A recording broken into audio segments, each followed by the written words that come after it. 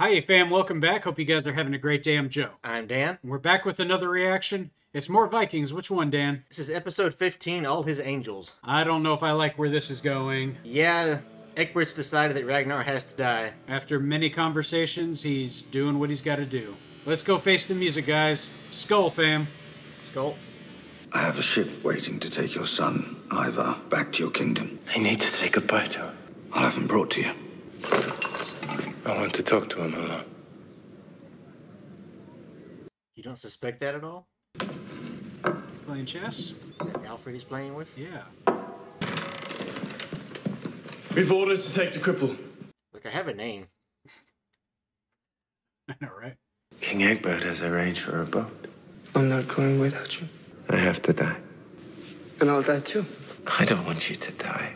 You got to carry the messages back. Out of all of my sons, it was you I wanted to bring here. And it is you that I believe is the most important to the future of our people. Interesting. You have many gifts. You do not think like other men. One day the whole world will know and fear Ivar the Boneless. That's a hell of a message for your son there. It's good motivation, though. Yeah. If this healer is going to kill you, then me and all my brothers will seek for revenge. Oh, you must seek revenge, but not on Ayla and Egbert.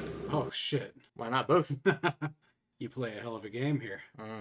He knows Egbert's the threat, though. Everyone will always underestimate you. You must make them pay for it. Be ruthless. I'm glad you were here with him.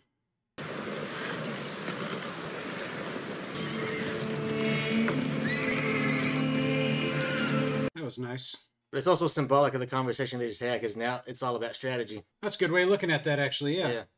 You have given me freedoms, extraordinary freedoms, and yet you have not claimed me as your property, so I'm still married to my husband in a proper Christian way.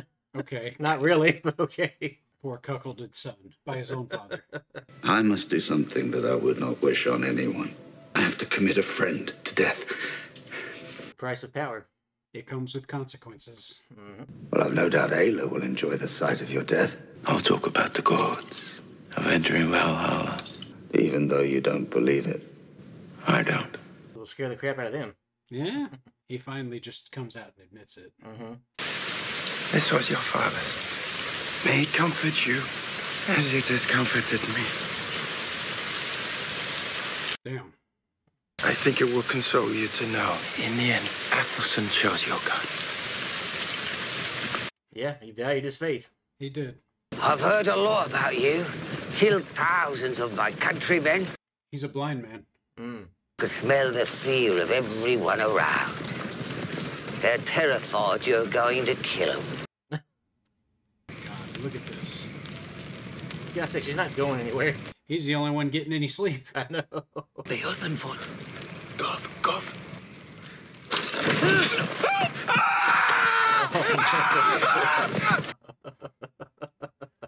Stupid idiot. That guy needs to change his pants. Back to bed. This guy's just scared of a guy caged up.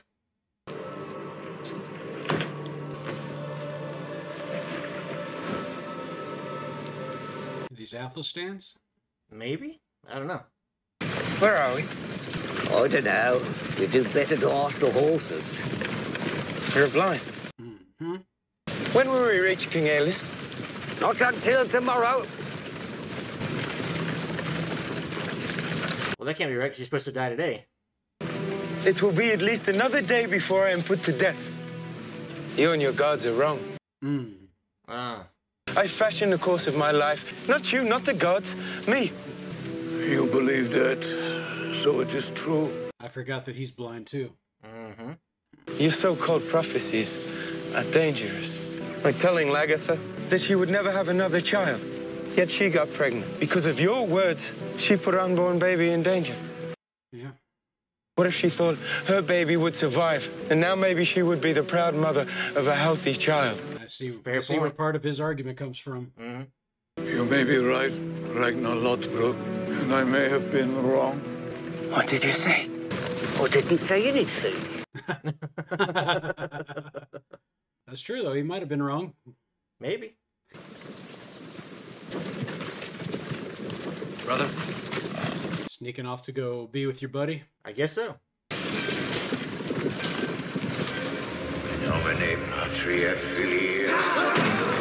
Lindisfarne? Don't kill me. That seems like such a lifetime ago. It was.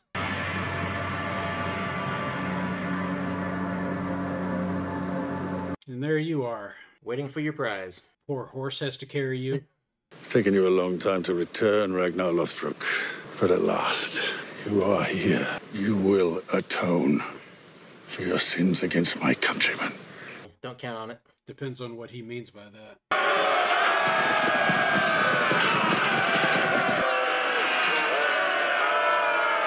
So he's got to go through the humiliation of it, too. I'm sure he's prepared for all this. Oh, no.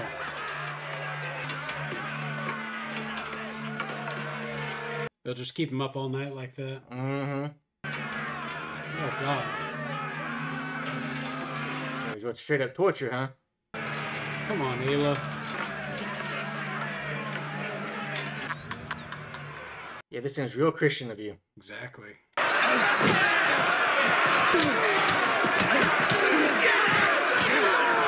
God damn. Y'all are real tough beating up a guy who's handcuffed. These Vikings show up, man. You guys are gonna die. Ask for absolution. He's not gonna crumble under your wake. Ask for absolution. Screw you. You took that well. Man knows how to take pain.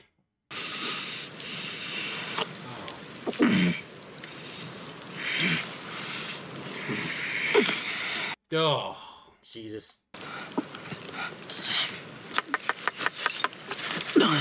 Jesus. How the little piggies will grunt when they hear how the home boy suffered. Mm-hmm.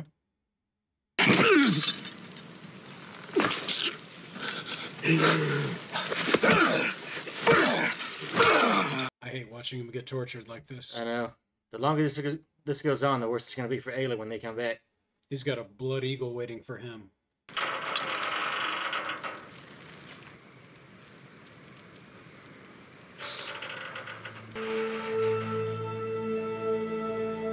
Damn it, should have stayed on the farm. His life would have been a lot better. I've forgotten what he looked like. My brother.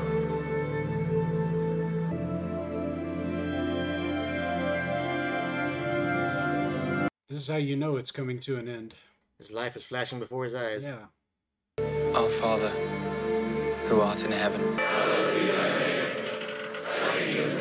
Hell of a thing to do before you kill somebody. He's expert. Yeah. And they see each other, okay.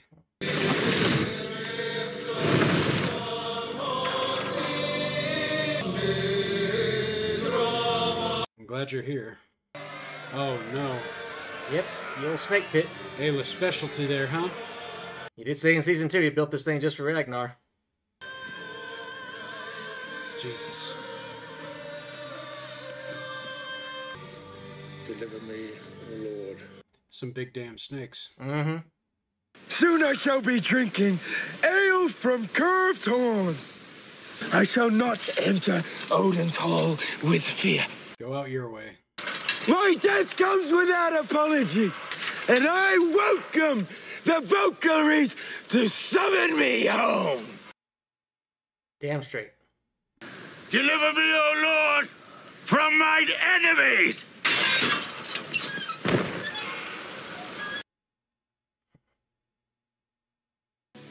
Ja. Mm. Ooh.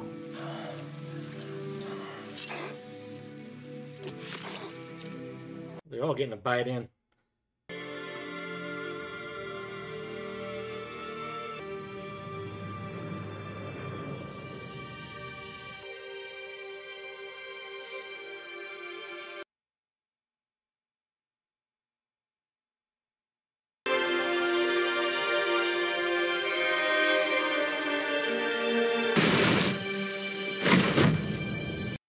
gonna die now, Ayla.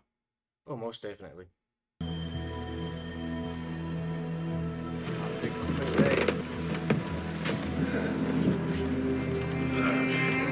Boys, you better put them bows down. These people will kill you and skin you. If Ivar tells them what happens now, that just might kill him. Oh, yeah, and shit. King Egbert handed him over to King Ela, knowing that Ela would kill him. Why would you give him to Ella? It doesn't matter. Our father is probably dead by now, and we will have to avenge him. Mm-hmm. Most definitely. We have something to tell you. Mother is dead. That's right, he's just finding out too. Yeah. It's true. Lagertha killed her. Lagertha is now Queen of Kattegat. Boy, there's nothing but bad news here today. They learn their dad's dead. He learns his mother's dead. Sheesh.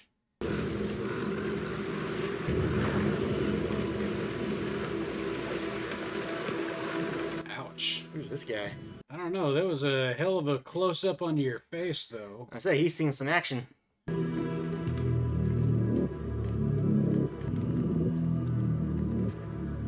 He's pissed. God dang. He's not even sharp. You gotta be gripping that damn thing hard to make your skin bleed out like that. Man, what the hell? I knew this was coming, but I wasn't ready for it, actually. To the passing of a great man. To you, Ragnar. Skull. Skull. So that was episode 15 of season 4. Mm-hmm. Seems so early to be killing off the guy that's been your catalyst of this show. I mean, because there's still 2 more seasons to go, but Ragnar's just gone. It does seem kind of odd. How many other shows do we see where they go on for, 10, 15 seasons with the same characters, and now your lead character is gone? And man, to me, he's Vikings. He is Vikings. Yeah, Straight up. So much of what happened over the last 4 seasons would never have happened without him. Now the children have to carry the torch. I guess that's kind of the whole point here, is that nothing lasts. And in order for children to reach their full potential, their parents have to not be in their lives anymore. Because it's like sink or swim time for them. Very true. So, I mean, we were complaining in the previous episodes about how, they're all just spoiled brats who have grown up, as royalty and really can't stand up for themselves as much as they talk about it. So this is their big opportunity because their mother's dead, their father's dead. As Ragnar's kids, they have an obligation to go out there and avenge him. It's really interesting too because, in the past seasons, we really criticized all the kinslaying that goes on here because people are just constantly killing each other. Right. Over petty feuds, but it's like, okay, now this is part of a grand plan. Like Ragnar is counting on them to follow through with this, otherwise his death is for nothing. Oh, that's true. And I'm kind of wondering how's this going to play out? There's going to be hell to pay one way or another. Mm-hmm. And for me, it's like Ayla's a fool for doing what he's done here because this is just out of petulance that he's doing this. Oh, absolutely. Straight up. If you were smart, you'd have never killed him. You'd have held him as a hostage so that his people never bother you again. Yeah. He could have been leverage at the very least. Even if the folks of Kattegat don't care about him anymore, it's like you have their spearhead. Mm-hmm. The person that made all this happen in the first place. And for me, it's like you just martyred him. Yeah. Straight up. Yeah, and I think Egbert was counting on that too. Like, Egbert knows that everything that Ragnar has done with raiding the English and French coasts, people were going to want him dead. There's no way they're going to accept him being alive somewhere in a cage. And he used Ayla to get it done. He knew Ayla would screw up, and he thought he was going to put all the pressure on Ayla. And Ragnar knew that too. Ragnar was smart about this. He's like, make sure when you guys come back, Egbert's the real target. Take out Ayla first, but then go get Egbert. I say they're going to kill Ayla anyways just because Ayla is responsible for his father's death, but they know Egbert is the brains behind all this too. Oh, certainly. Egbert's played a hell of a game this entire time. Those two have basically been, neck and neck in strategy, and I think Egbert's actually had a little bit of a one-up on him. Mm-hmm. But this time, Ragnar has kind of paid the ultimate price to win the game. Yeah, so I think you're exactly right. He's made... It's funny how you said the chessboard there was symbolic. I think it's symbolic for them as well because Ragnar just sacrificed the best piece on the board to checkmate him here. Yeah. Normally you wouldn't give away your king, but he's actually sacrificing the king to win, which is so interesting. It's against the rules, but it's going to work. I know. It's like rallied all the other pawns on the board. Mm-hmm. And that kind of fits into with what he was telling Ivar there. Like, you're unpredictable, you're unconventional. That's going to play to your favor here. Yeah. And he's exactly right, because if Egbert's playing chess and you're just playing to win, regardless of the rules, that's going to work in your favor. I can't wait to see what becomes of Ivar here, because now he knows what's happened to his mom. Mm-hmm. He's going to be out for some blood too himself.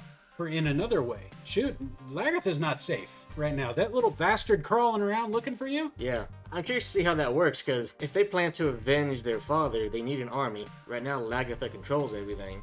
Yeah, you kind of need her forces. So, do you overthrow her, or do you find a way to join with her? I don't know how this is going to go, because on the one hand, I can see why the sons wouldn't like Lagertha, considering she did kill her mother. On the other hand, would she respect them being Ragnar's kids enough to say, okay, let's be friends, let's accept that your mother was a terrible person and move on with our lives? I see that working with Sigurd. Mm-hmm. I don't see that working with Uba or Ivar here. I see, here's kind of what I see. It's like they may decide, we have unfinished business. We'll deal with you later, Lagertha, but for now, we'll unite and go and deal with Ayla and Egbert here. That could be an option, or it could be like, or what you're saying could actually happen. They could overthrow, but it's like, man, that's too much power struggle going on, And I don't think they have the forces to back them up either, at least not at this point. No, nobody knows who you are. Why would they unite behind you if you kill Lagertha? Yeah. There are some areas where it's like, it's okay to be unconventional. This part right here, you probably want to play some chess. Oh yeah, for sure. So it's like, let's be smart about this and keep these forces where we need them. But the thing I'm thinking too is, when Aslog died, she pointed out, that she was part of Ragnar's, legacy. That her job was to go out there and give Ragnar sons. Sure. And that, it was fine for her to die at that point because she had fulfilled her part of the deal. Are the kids going to see it that way? If they're going to accept this idea of, Ragnar being Odin's chosen and everything happening to fulfill what Odin wanted, are they just going to say, well, I guess our mother did her job and there's no need to avenge her? I mean, it's the way Lagertha saw it. Well, not Lagertha, I'm sorry. This is the way Aslug saw it. Because wasn't that the first thing she said to Lagertha? Was, I fulfilled my destiny here? Yeah. I think that's a possibility. I mean, she did it publicly. People heard her say it. It's not like the kids can deny that that's how she saw things. Will somebody tell them that? I mean, I would certainly hope so. They may be going into this without all the facts. I'm just saying. Right. Even so, this is still Viking shit. It's still their lives are a tale of revenge, so they still may want revenge anyway, no matter what her destiny was. And as Ivar said, he's a very angry person, so I can't see him just letting that go too easily. No, I'll kill you now, I'll repent later. So right. That's how that's going to go. Well, let's go back to that prophecy that Ragnar was talking about. There's like, he dies on the day that the blind man sees, right? Right. We saw a blind man on the cart. We saw the seer, who was blind as well, but I mean, he saw into the netherworlds, I guess. But there's also Ayla, there's also Egbert there, and then I guess there's Ragnar himself. Who do you think was being referred to ultimately, or was there no one answer? I think that's a very good question, because Ragnar's interpretation was obviously, well, it's the blind guy on the cart. That was the whole point of his conversation with the seer there, is it's like, you said I was going to die the day that the blind guy saw me, but he saw me today, and I'm not going to die for at least 2 more. And, it kind of felt like the seer was admitting, like, yeah, maybe my stuff's not all that prophetic. Maybe, a lot of it is just y'all's doing. And certainly that's an argument I think we've had in a few episodes throughout the show, too. Is just like, you guys are bringing this stuff on yourself. It's nobody else's fault. You make a fair point, because, we're sitting there talking about, Ayla is sitting here talking about, removing his enemies, and talking about, God looking after him and all this stuff, but he said was blind, now he sees, or whatever. Yeah. Yeah. And that's what the whole group is. That's what everyone there is saying. We once were blind, but now we see. So could it be that that's actually what the seer meant? The whole Christian nation says those lines, and so in effect, they're the ones seeing Ragnar on the day of his death. I feel like that was incredibly vague on purpose, and it's left up to your interpretation there. Because it's funny how poetic the blind man is also kind of an avatar for the seer in that conversation. I think that's very poetic in the way they put that. So. Yeah. It could be too, the people are blind to Ragnar's strategy, like we were talking about. They see Ragnar, they see him die, they don't realize that they're blind to the fact that this is all part of a grander scheme on his part to actually destroy them. Or this could go even deeper here, and I'm about to blow your mind here. Okay. What did Sigurd say in the last episode? Ragnar can't die. You know, maybe it's the memory of him. When it finally dies is on the day that the blind man sees. What if it's like the idea of Ragnar? Oh God, who can say? I mean, we're still watching stuff about him, so not anytime soon. Then it's possible we haven't seen that prophecy play out yet either. Right. Or you can make the argument that it's referring to like Viking culture in general, like the day that Ragnar Lothbrok is no longer relevant to their society is the day that the Vikings die. Oh, we're blowing each other's mind here, fam. I don't know. I think there are definitely multiple ways you can interpret it, and I think the show did that intentionally because they want you to consider that, you know, maybe this way is right, maybe it's not. This is the whole thing they did with Athelstan. It's like, no, are the Vikings right? Is Christianity right? No, who knows? He kind of waffles back and forth between it, as Ragnar has. There was something profound about Egbert being there in Athelstan's robes. It's almost a way of the story saying, we're both here with you at the end. That's kind of nice. You know what I mean? Yeah, because really those were Ragnar's two closest friends towards the end. They're at least the only ones that, you know, that really respected him. Yeah. Yeah. I just thought I'd throw that up there. Yeah, I think that's a good observation. Yeah. I do want to ask you, though, since you're kind of versed in history, and maybe the audience might want to know, is this about how it went for Ragnar? So the myth is that, yes, in fact, he did die for being thrown into a snake pit by Ayla. Okay. Yeah. Now, the torture and all that stuff before that, I don't know. Probably something similar happened to that, I'm sure. But yes, that's supposedly how the story went, is he did die from being thrown into a pit of snakes. Because I thought I'd seen a small video on this. I think it was a YouTube short, actually, that popped up not too long ago. Sorry, fam, I was kind of spoiled to it a while ago. But, you know, history is what it is. There's no mystery in history. So. Right. Well, there is, but... Yeah, well, not when it's written down, but still. What I mean by that is, the way the story that I saw told it is that some of his clothing was actually protecting him early on from some of these snake bites, so he actually held out for a few days until they finally started constricting around him, wrapping up, and finding the skin. Oh, my. So he actually endured this for some time, I think. The show was nice to us and to Ragnar, and didn't put him through 3 days of being constricted on by snakes. The rest of season 4 is just Ragnar slowly dying in a pit. Oh. Yeah. Imagine 3 more episodes like that. Yeah. Some of that's probably a little bit of myth making there to make Ragnar look tougher than he was. I can see that. I think that's kind of what he was doing here at the end too, when he's doing his big show about, oh, Odin's going to welcome me into Valhalla and all this stuff. One, he's trying to frighten the Christians by, showing off that he's still, this big Viking warrior.